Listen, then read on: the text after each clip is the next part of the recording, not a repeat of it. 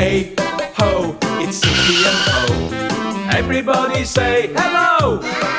There's Sooty and Sweet, and Panda called Sue, and little cousin Scampy. There'll be fun galore with the terrible four. Just you wait and see. It's Sooty and Company. Sooty and Company. Oh, hello there. Hey, you know we're always looking for new ways of making money here at Sooty Co. Well, I think I come up with a really good new thought. The thing is, I just got to check with Sooty, Sweep, Sue and little cousin Scampy, see what they think first. Morning, Matthew. Starting with Sue. Good morning, Sue. Sue, would you mind if I ask you a question? No. Well, if there was somebody else living here in this house, you know, somebody who was quite old, well, somebody who was very old actually, someone whose memory was, you know, not quite what it used to be, would you mind? I mean, would you still be the same kind, caring, loving, patient panda that you are now? Would you? Listen, Matthew, there's no shame in being old. It happens to everyone. And I'm sure that I can speak for all of us when I say that you've nothing to worry about. The fact is, we're all used to you being an old dodderer. See you later. Oh, by the way, you're dribbling at the corner of your mouth. Sue, I wasn't talking about me. Yes, Sweep, like I was telling you, he just keeps going on and on about getting old and losing his memory. He's already lost his marbles. And most of his hair. Yes, you're right. Poor old thing. By the way, where's Sooty? Finding a friend for old man Matthew. What are you talking about? Oh, goodness me, I'm sorry, sir. I didn't notice you standing there. Oh, what a dear, sweet old gentleman you are. Are you lost? I don't think he's sure, you know, Sweep. He's a bit confused. Mind you, he does look very old. Well, where do you live, sir? Here? Here? But I'm afraid that's impossible. What, Sweep? He does live here. Of course he doesn't, Sweep. Sooty's the only bear that lives here. It is Sooty. Oh, you're right. Oh, Sooty, you young rascal. Or should I say, you old rascal. Guess what? I got down here for breakfast to find that we've got a visitor. Look at this. This old gentleman was already here when I got here. He's obviously very old and probably a little bit confused. Well, I must say, sir, it's a pleasure to meet you. And I must say as well, you remind me of someone. He was probably famous when he was younger. Sir, would you like to... Wah! Look! Look! Two old gentlemen. Well, I don't know what you're doing in our dining room, sir, but I must say it's a pleasure to meet you as well. Oh, did you hear that? That little old frail voice. He's obviously extremely old. If you think those two are old, what? You can forget it. I'm the one with the age around here. Those two are my grandchildren. What? You're their granny?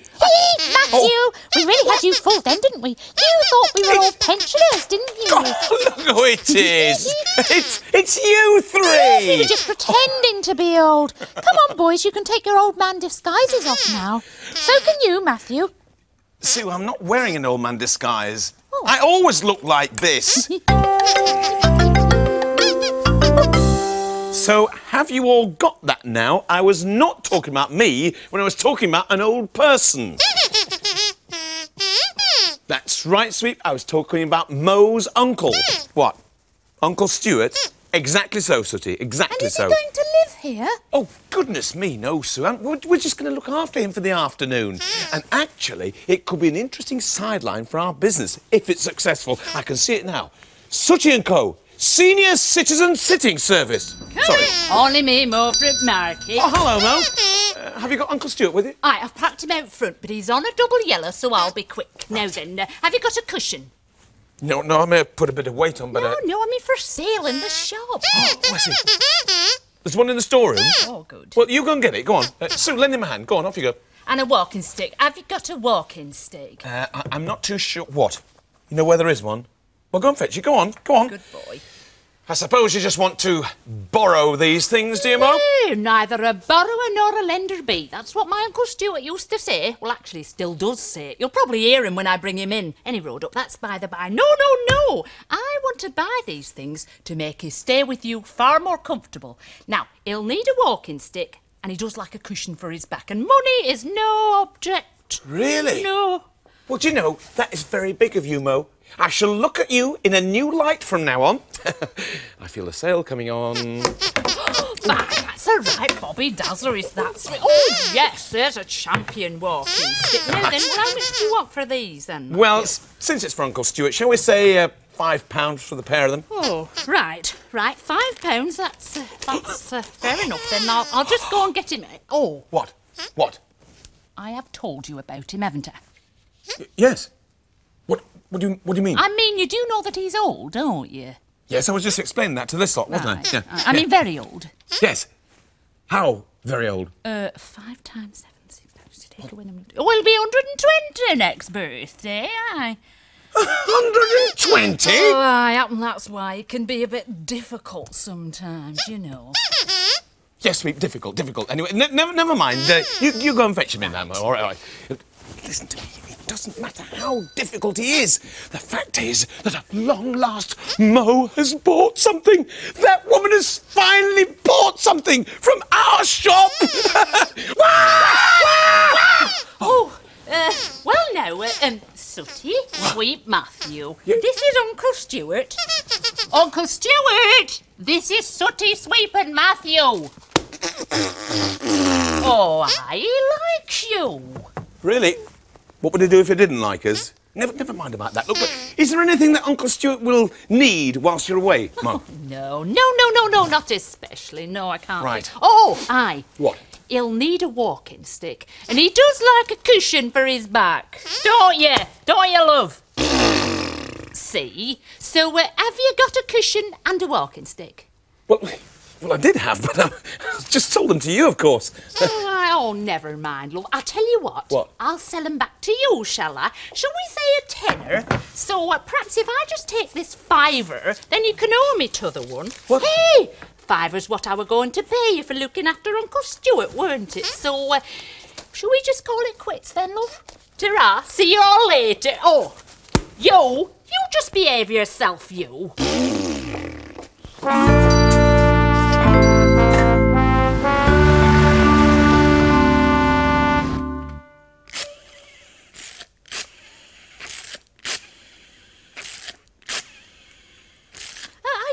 You're going to get any response with that either, Matthew. You're right, Sue. Nothing seems to get a response. What, Sooty? He didn't like your magic tricks? But no, it's not that he didn't like them. It's just that he didn't notice them. He didn't notice your jokes? I think he did notice them. It's just that he didn't like them, Sweep. What, Scampy? We could always play a game and let him watch. Oh, yes, that's a good idea, Matthew. He obviously isn't going to join in, but he may enjoy watching us. Now, what shall we play? Hide and seek? Well, I suppose it's worth a try. OK, well, look, since you mentioned the game, you can go and hide, Sweep, all right? And we'll all count to 20, close our eyes, count to 20, and come and find you. Ready? Go! 1, 2, 3, 4, 5, 6, 7, 8, 9, 10, 11, 12, 13, 14, 15, 16, 17, 18, 19, 20! Coming to get you, wherever you are!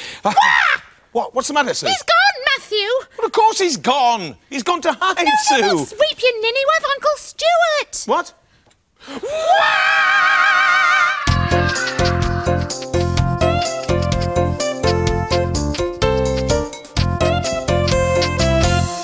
Come on, you lot, keep looking. He can't have gone far. I mean, he is 120 years old.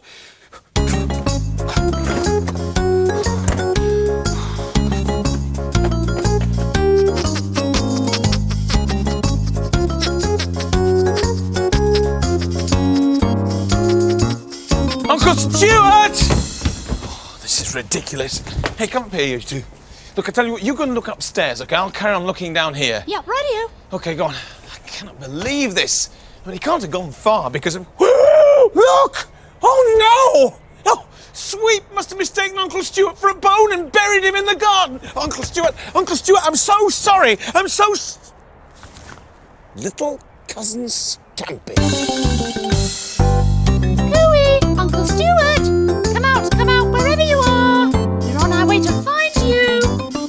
How many times have I told you not to dig in the garden? Cooey, only me, more from the market. Sit Mo, quickly. Down you go. Down, quick. Shh, don't move.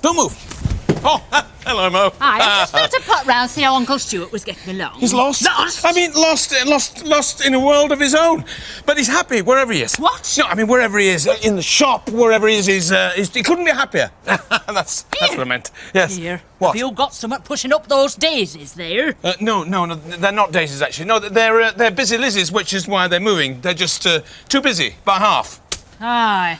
Well, that's as maybe. But remember this, my little green-fingered friend. Yes. If anything should happen to Uncle Stuart, it'll be you I come looking for. Yes. What do you like at hide and seek? I'll be back to check on him in 1 hour. Make sure he's here. I will. Come out, wherever you are! Uncle Stuart! No, there's no sign of him in here, is there, Sooty? You'll go and check the wardrobe down there. No, don't be silly, Sooty. Uncle Stuart couldn't get in there. Oh, Sweep could be in there, of course.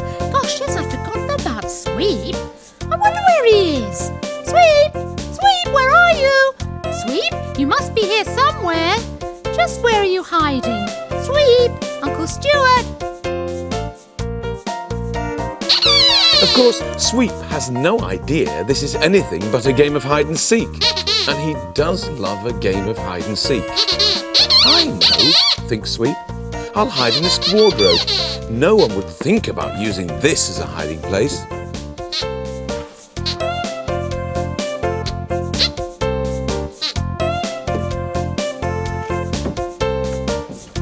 So Sweep climbs inside the wardrobe, completely unaware that he is not alone. It seems that someone else did think that it was a good place to hide.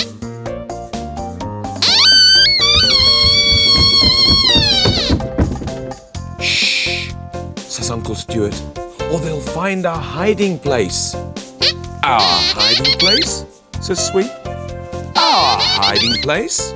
But this is my hiding place. You'll have to leave. But just at that moment, it was no one's hiding place. Their cover was blown. Sweep! Uncle Stuart! I can't decide whether I should ring the police first and report Uncle Stuart missing, or ring the ambulance first. What? Does Uncle Stuart need an ambulance? Scampy, if Mo discovers I've lost her Uncle Stuart, it will be me that needs the ambulance. Hello, Matthew. Do I detect the slightest hint of panic in your voice? You detect major panic. Listen, if I don't find Uncle Stuart soon, Mo will spifflicate me. Well, you and Scampy may not be very good at finding things, but What? Sooty and I are, aren't we, Sooty? Well, what have you found? What? Well, What do you here's mean? find number one. Bring him up. What do you mean find number one? What did you... Oh, well done, all right. So you found Sweet, big deal. And here is find number two. What do you mean? Look, Sue, I'm a little bit busy. I mean, I can't... I can... Wah! Oh, Uncle Stuart! Oh, you found him! Oh, this is brilliant news. Uncle Stuart, yes, you lovely man. I think I could kiss you. No, second thoughts, I won't do that. Look, it still calls for celebration. Come on, into the dining room, everybody. Come on. Hey, Sue, you must tell me exactly where you found him. And Sooty, you've no idea how grateful I am. I've been really worried about the old boy. You know, when Mo came round here, she was all, really dead suspicious. I mean, I think I was pretty cool, and I think I covered things up quite well, but I'll tell you this for nothing. If I really had lost Uncle Stuart, I would be in deep trouble. I'll tell you this for nothing as well. I am not going to take my eyes off you again, Uncle Stuart. Uncle Stuart! Matthew! We left him in the shop! What?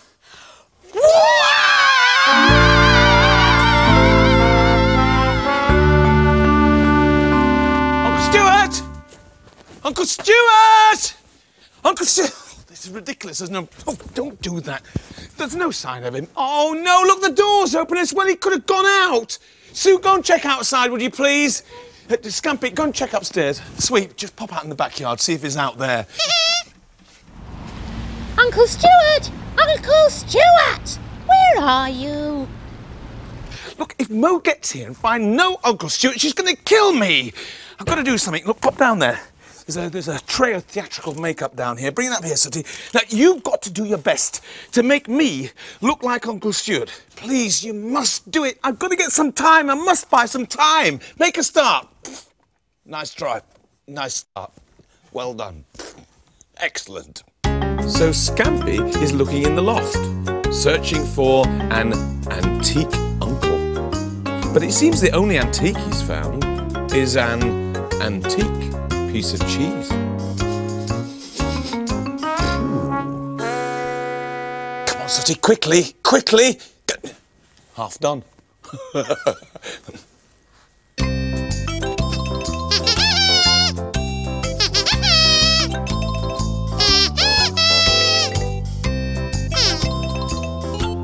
Scampy's looking in Sooty's bedroom. Uncle Stuart, where are you? Hey, well done, Sooty. That's not bad. Not bad at all. We'll just have to wait and see whether it will pass the ultimate test. What? What's that? We've got to wait and see whether it fools Mo. Cooey, only me, Mighty Mo from market. We're just about to find out. There you are, Uncle Stuart. Hello, Sooty, love. Are you all right? Give us a signal if you're all right. Oh, bless him, he's champion. Do you know, Sooty, you've done a real good job in looking after him. Flipping sight better than that stupid Matthew any rode up. Do you know, when I came round earlier, I thought he'd lost you. But I wouldn't let no harm come to you, nunky. I tell you something, though. If he had have misplaced you, I'd have grabbed hold of him and I'd have shaken him till his eyeballs dropped out. Then I'd have shaken him some more, then I'd have made mincemeat out of him and fed him to crows. So what do you think about that, nunky, eh? Just what do you think? Oh, he does have a spray with words. So, whilst my life hangs in the balance downstairs, Scampy is still looking for Uncle Stuart upstairs. At least, that's what he's supposed to be doing. To be honest, he seems more interested in this little toy. But watch the wardrobe door behind him.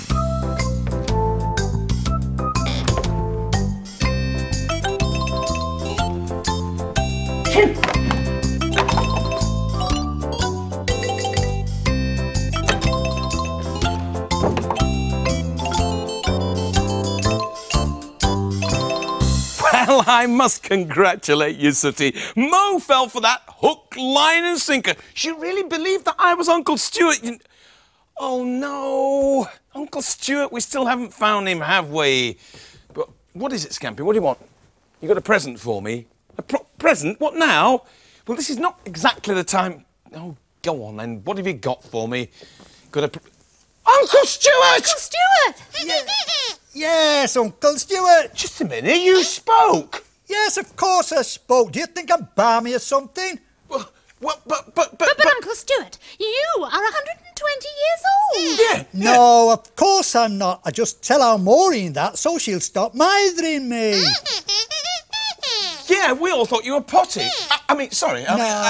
No, you don't have to apologise. I pretend to be a bit of a barmpot so I can play games like hide and seek.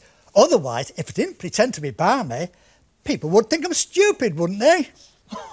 Now, if you'll excuse me, I'm going home to take my teeth out and have a nice bowl of tripe. Are you going to say it, or shall I?